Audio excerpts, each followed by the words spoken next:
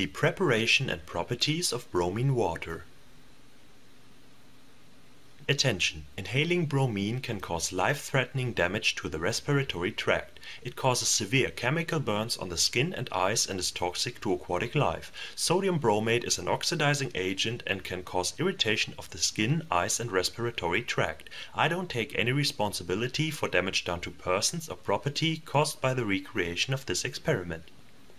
When working with bromine, a 5% solution of sodium thiosulfate in water should always be close by. The nitrile gloves which are worn only offer little protection and would have to be removed within seconds in the worst case. The bromine water is prepared in a flask with a grease stopper. For this 50 milliliters of distilled water are used, but a larger amount could be prepared.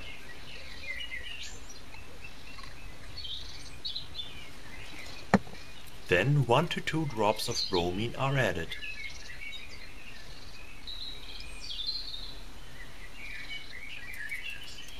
Bromine can take several hours to dissolve and swirling only slightly increases this process. Shaking helps to disperse the bromine and the little drops dissolve faster. The residual drops dissolve after a few minutes and the bromine water could be used. Sodium or potassium bromide can be added, which increases the selectivity of the reaction when testing for multiple bonds. The amount of bromine can also be increased, which is why 8 more drops of bromine were added and dissolved by shaking.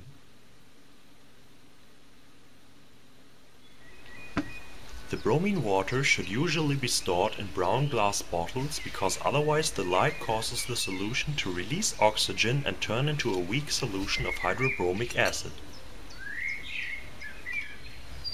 A less dangerous option than the preparation with elemental bromine is using a solution of bromide and bromate. For this, 0.25 grams of sodium bromate and 2.5 grams of sodium bromide are dissolved in 100 milliliters of distilled water. Then, for every 5 milliliters of solution, 2 drops of concentrated sulfuric acid are added.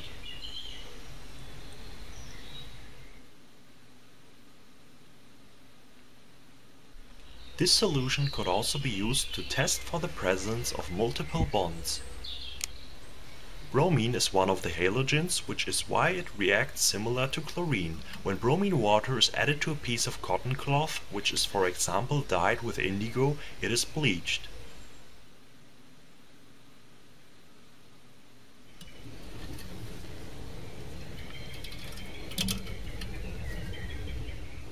In the end, the cloth was washed with the sodium thiosulfate solution.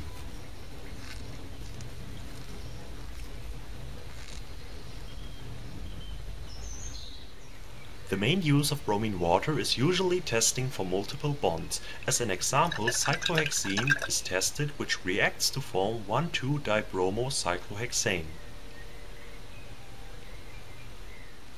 This was the preparation and properties of bromine water. I hope you enjoyed. Please rate and comment.